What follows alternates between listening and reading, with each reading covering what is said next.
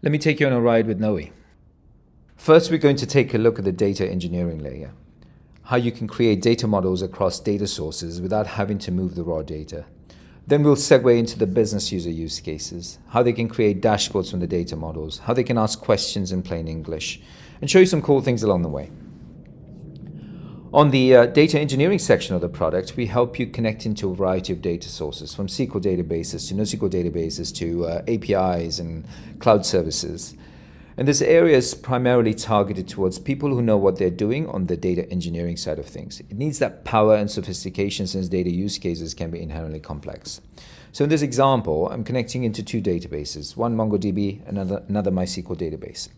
I've defined queries across both. I can either write those queries directly or use our Visual Builder to create them. And the end result is a joined result set across both of those databases using a key across them. And then you can add calculated fields and transform it further any step of the way. Now on this end result, you have three options. You can set it to be real-time against the database, or two, you can store the results directly into Knowi and have incremental updates on it.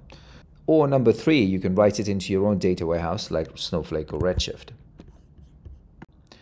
Once you save it, this data set is where all the magic happens. So on the one hand, it abstracts all the complexity of the underlying data. And on the other hand, it provides security, governance, and is reusable. So once you've created this, you can reuse and inherit this so you don't have to repeat yourself every time.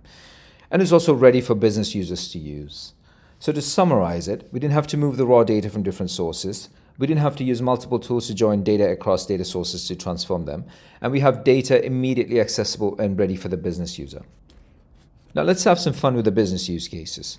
Say I want to create a view from this data to get sent volume by customer on a weekly basis. And as I'm thinking of those questions, you can type those in plain English and bingo, I get the results I want, visualize it the way I want it. And now I have a view from that data set and I can go on creating more views from that data as I see fit without having to get data engineering involved. You can also drag and drop and create functions and so on right from the UI as well for more advanced use cases too. Now let's put this into a dashboard. To create a simple dashboard with those in there, you can add filters and drill downs, and there are about 40 different visualization types, reports you can send periodically. Best-in-class BI capabilities basically. If you want alerts or anomaly detection, you can set up an anomaly detection alert from the view we've just created. You can also take anything you've created in Knowi and embed that as part of your applications, including dashboards, the search bar, even the queries and the widgets as well. I won't go into too much detail here, but you can also use Knowi's machine learning workspace to create your own models and integrate your current data with the models you've created to derive foresights from the data as well. If you use a collaboration tool like Slack or Microsoft Teams, we have tight integration with them. So not only can you send alerts and dashboards to it, you can also access any of your data right within Slack. For example, I can request the latest dashboard on demand from Slack ahead of a meeting.